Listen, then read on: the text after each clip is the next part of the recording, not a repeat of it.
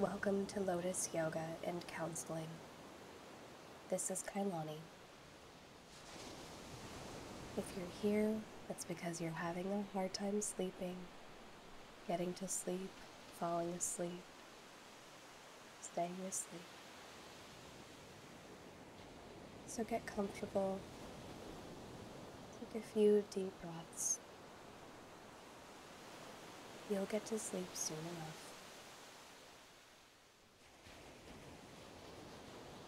For now, just picture the story that you are about to be told. It's called Pichai and the Naga. This is a bedtime story that I wrote based on a Thai legend. Once upon a time, in a small fishing village on the coast of Thailand, there lived a sprightly little boy named Pichai. Pichai loved spending his days exploring the nearby beaches and the sparkling blue sea. He wanted to be a fisherman like his father and his father before him. But for now, he was just a child. No responsibilities, no worries. He would run down to the shore after school, throwing his day pack and lunch pail on the shore, eager to feel the sand between his toes and the warm ocean breeze in his hair.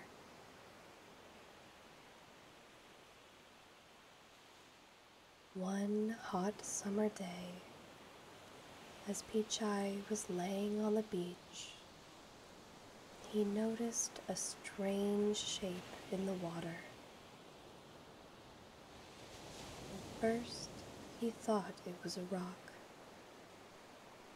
but as he got closer, he realized that it was a creature unlike anything he had ever seen before. The creature had the body of a fish, with the head of a dragon, and its scales glittered in the sunlight. Pichai stared in amazement as the creature swam closer to shore. As it approached him, the creature transformed into a beautiful woman with long, flowing emerald hair and sparkling golden eyes. He wore a simple dress made of linen with a length of rope tied around her waist. She introduced herself to Pichai as the spirit of a sea serpent and told him that she had come to befriend him. Pichai was both amazed and a little scared by the creature's transformation, but he could sense that she was kind and gentle. He introduced himself to the sea serpent, and they quickly became friends. They spent hours playing in the water, swimming and diving, and exploring the hidden coves and underwater caves.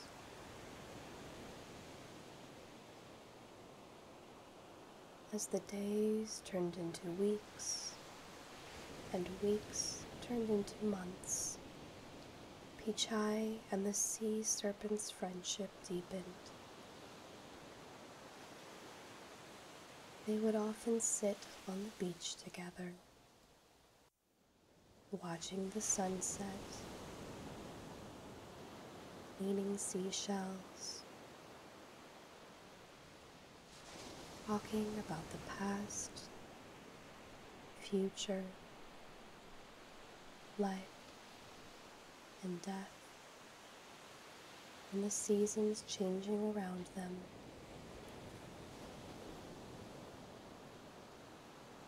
The sea serpent shared stories of the magical world beneath the waves, and Pichai shared stories of his life in the village. She would demonstrate her special powers, putting her fingers to her lips and whispering, "Let us water the fields," and the rain would fall gently around them, pitter-pattering on the palm trees and the farmlands. Pichai's friendship with the sea serpent continued to grow and flourish, and he learned so much about the wonders of the sea and the creatures who lived with it. We felt grateful and lucky to have found such a special friend. And we cherished every moment they spent together. One day, as they were swimming in a beautiful lagoon, the sea serpent appeared, distracted and worried. She explained to Pichai that she was not just any sea serpent, but a mythical creature known as a Naga. She explained that Nagas were powerful and wise beings who protected the sea, temples, and monuments. A new temple was being built on the far side of the island, and the Naga told him that she must oversee its worshippers. "I know not when I shall return to this place," she admitted sadly. Pichai's sorrow was tempered with his understanding.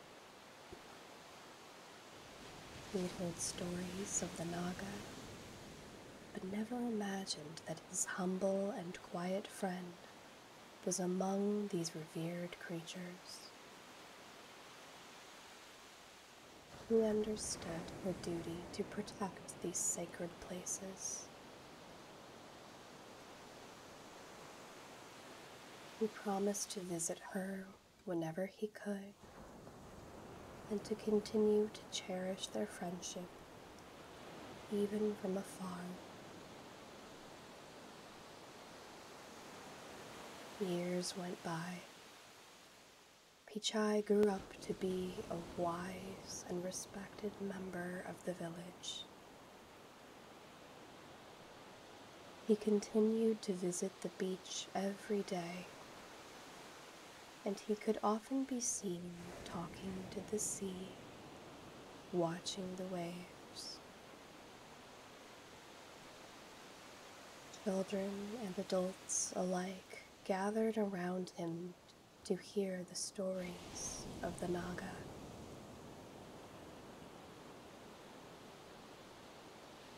Many believed that Pichai had a special connection to the sea and all of its creatures. They would seek his wisdom and guidance. Some even believed that spending time in Pichai's presence would bestow good luck and fortune for the blessings he'd received from the Naga.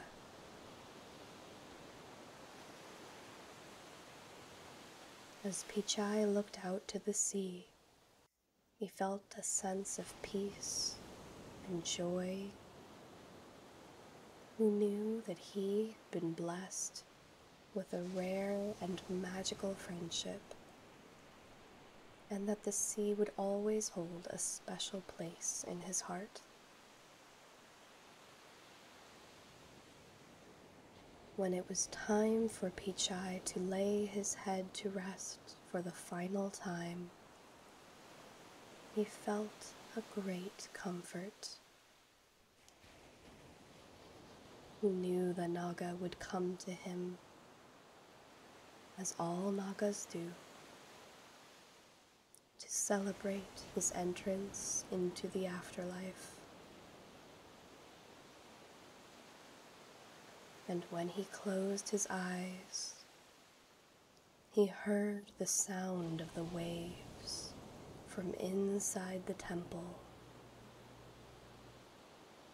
and the sweet smell of ocean mist and salty air enveloped him.